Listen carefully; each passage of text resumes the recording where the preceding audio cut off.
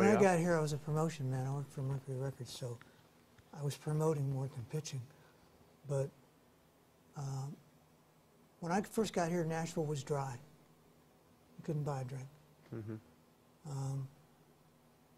There were 4 basic places you could take a song.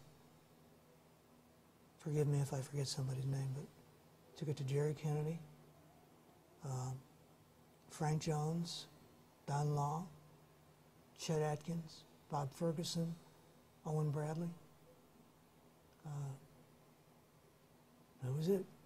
If you alienated a couple of those people, your odds of getting something happening really went down drastically.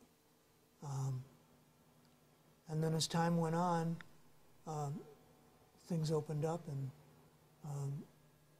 artists started looking more for songs. Record companies said, you're going to have to go out and find your own songs. So, I mean, today, to get into somebody's office then, you really had to know somebody. Today, you know, people are looking for hits. Nashville has developed into a fantastic creative mecca. The addition of the Frisk Museum, we were just down there for the Georgia O'Keeffe showing that they had. It's fantastic. It's inexpensive to get in, and it's the old post office, and the architecture in there is worth seeing by itself. We have the Parthenon. We have a lot of great restaurants, Tin Angel, Nero's. We have a thriving east side of Nashville now. Margot's is over there, Marche. I go over to East Nashville to write with people lots now. I mean, when I first came here, East Nashville could have been east on the moon.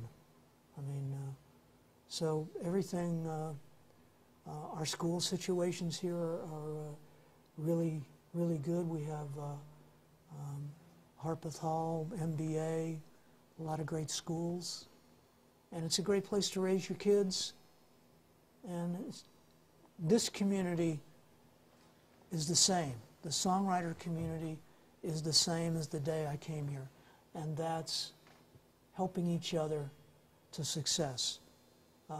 Because there's an attitude that exists here that I don't think exists anywhere else. And it's that a success helps everybody. In other words, if I help you get a song cut, or someone else get a song cut, it's gonna benefit me too. I don't know of anybody who would not help another writer because, hey, wait a minute, I won't get something out of this. I don't think people here think like that, and I think that's one of the greatest things about being here. And if newer writers that come here, I think this is a better place to come than a lot of other places.